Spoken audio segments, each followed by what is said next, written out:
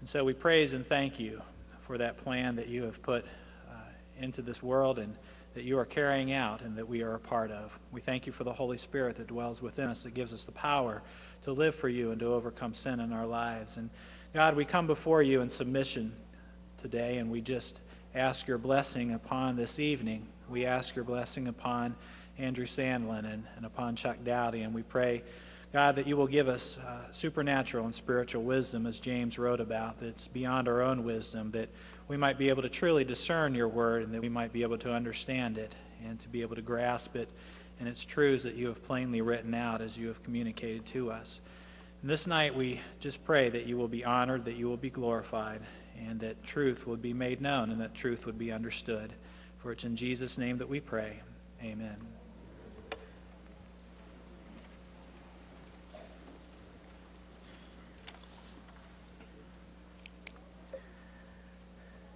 Our guest, Andrew Sandlin, is editor-in-chief of the Chalcedon Report and the Journal of Christian Reconstruction.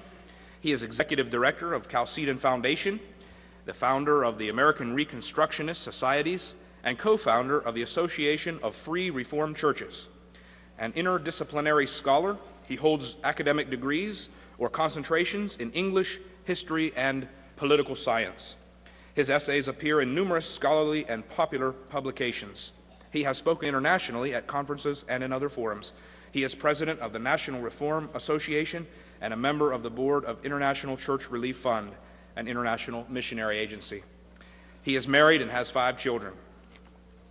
Charles Doughty, our Calvinist opponent, is senior minister, senior evangelist of the Church of Christ here at Mountain View. He is also the president of the Bible College here at Mountain View of Christian Kingdom College. He graduated from Kentucky Christian College in Grayson, Kentucky, and has postgraduate work at Cincinnati Bible Seminary and Kent State University. And I might add that Andrew Sandlin also attended Kent State University, too. I'm not proud of that. In Kent, Ohio. So hopefully we won't have any massacres as they had there. But Evangelist Doughty, of course, doing his work with Christian Kingdom College, he will be the Calvinist opponent. And so without further ado, we'll start the program with Andrew Sandlin. Thanks so much, John.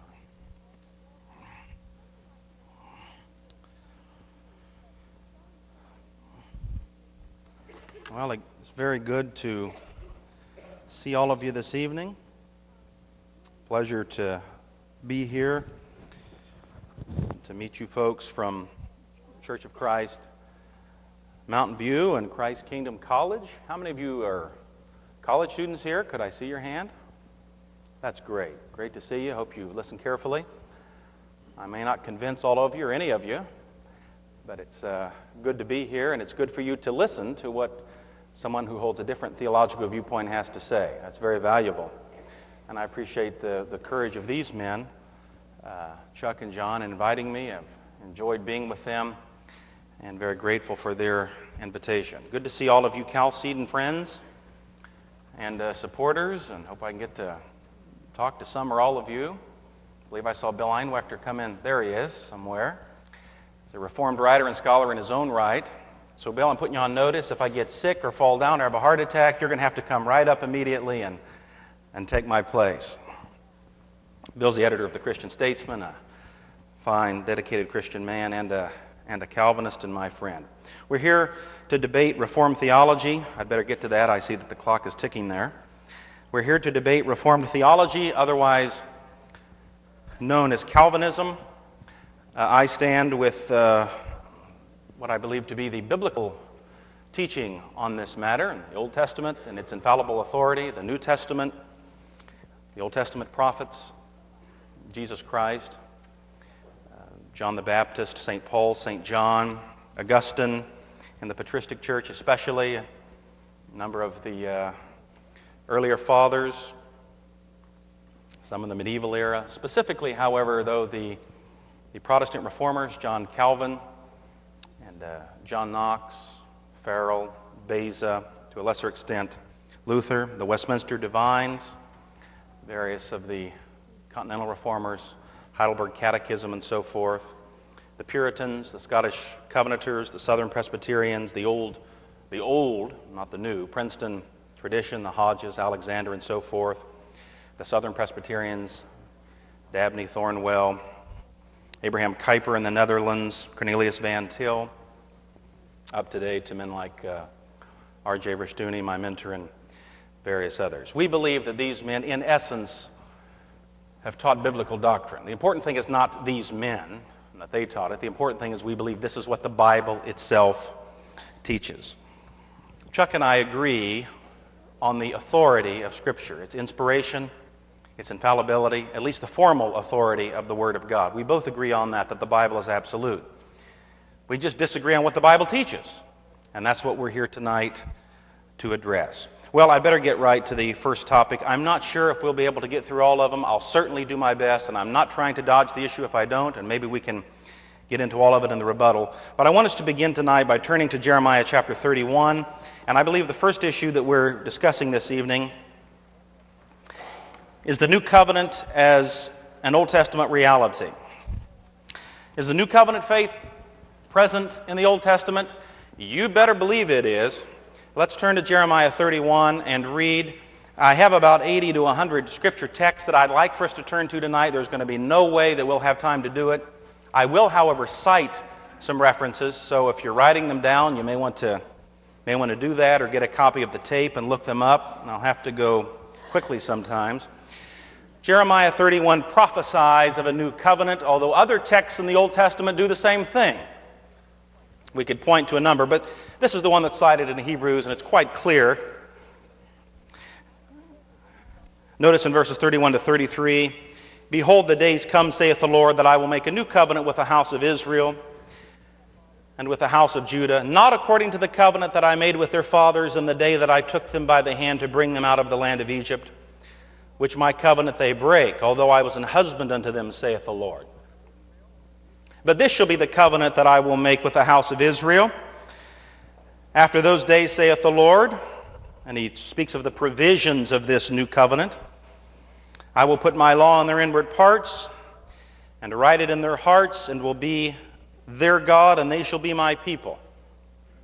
And they shall teach no more every man his neighbor, and every man his brother, saying, Know the Lord, for they shall all know me, from the least of them unto the greatest of them, saith the Lord. For I will forgive their iniquity, and I will remember their sin no more." Now, most of the benefits of the new covenant were a reality in the Old Testament era. Let me give you some examples of that, and you may want to write them down. First of all, God had already written the law of God, His law, on the hearts of the Old Testament saints. This is predicted, notice, in verse 33. But it was already a reality in the Old Testament.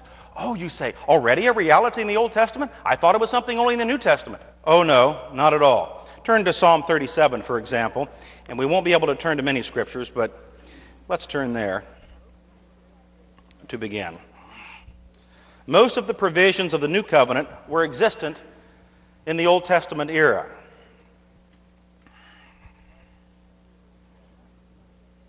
Speaking of the righteous, Psalm 37, verse 29, "The righteous shall inherit the land and dwell therein forever."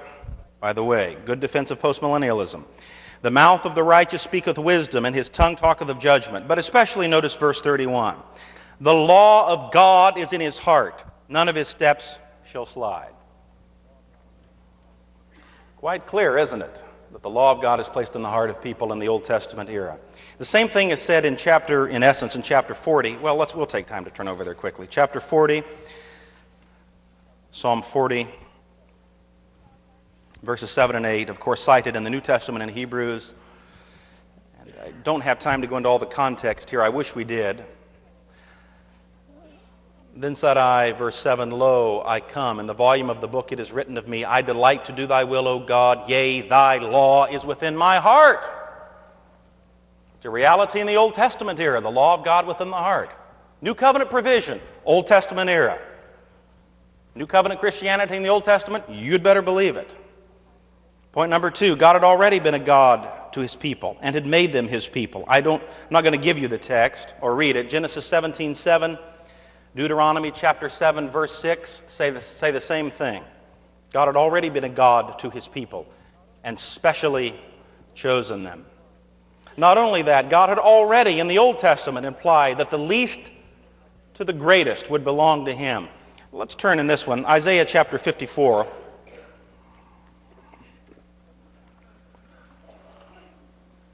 And there are several texts we could look at, but Isaiah 54.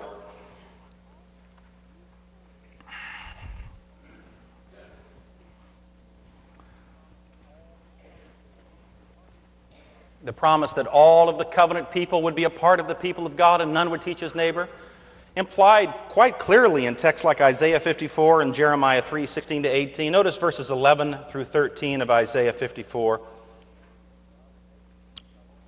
Well, start in verse 12. And I will make thy windows of agates, and thy gates of carbuncles, and all thy borders of pleasant stones, and all thy children shall be taught of the Lord, and great shall be the peace of thy children. Predicted right there in the Old Testament. Right there in the Old Testament as a reality.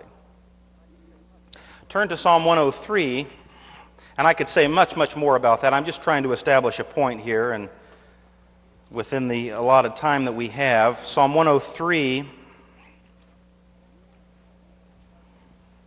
What was another provision of the new covenant?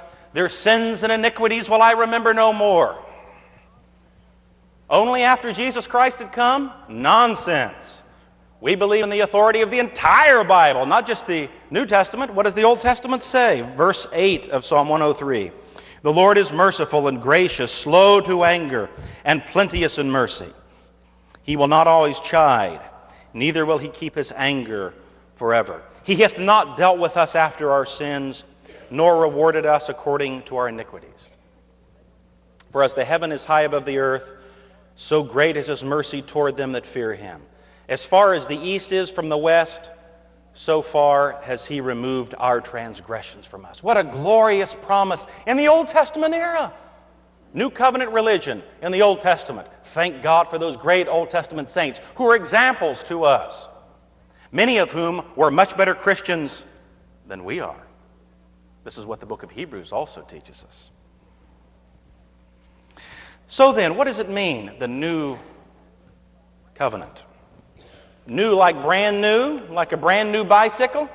No, it means renewed. Like, for example, the Bible uses the term the new moon, same Hebrew word. God creates a new moon every time the cycle comes around. Throw this one out and a brand new one? No, it means a new phase. And specifically, God's making a covenant with a new people, the multinational Church of Jesus Christ, rather than ethnic Israel. That's the sense in which the new covenant, for the most part, is new. Boy, I'd like to go to Galatians 4:21-29, and only halfway through this, and perhaps there'll be time to do that. You may want to write that text down, Galatians 4:21-29, which proves that the distinction between the Old and New covenants begins in the Old Testament era, where Isaac is depicted as a new covenant believer in the Old Testament and is regenerate. Quite clear, and there's much, much more there, but for the sake of time, we'll move on. I'll conclude this section by saying that the entire Bible is New Covenant revelation.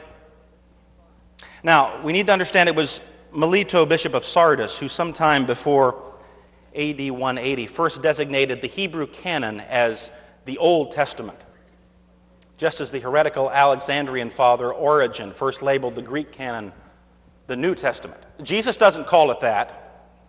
John the Baptist doesn't call it that. Moses doesn't use those terms. St. Paul doesn't use them. When he uses the term, he does not referring to what we would say is the Old Testament or Hebrew Scriptures. He's referring to something else. Each of these designations, Old and New Testament, reflects a particular theological motivation not expressed or even implied in the Scriptures themselves. They're okay if they're used properly. Unfortunately, they're often not used properly. Is that, well, the Old Testament is just old and decrepit. And you can't really read there, and there's nothing good, and it's old. But the New Testament is exciting and happy. Nonsense. The people in the Bible would never have thought that way. No one actually living in the period covered by the New Testament would have thought of himself as a New Testament Christian.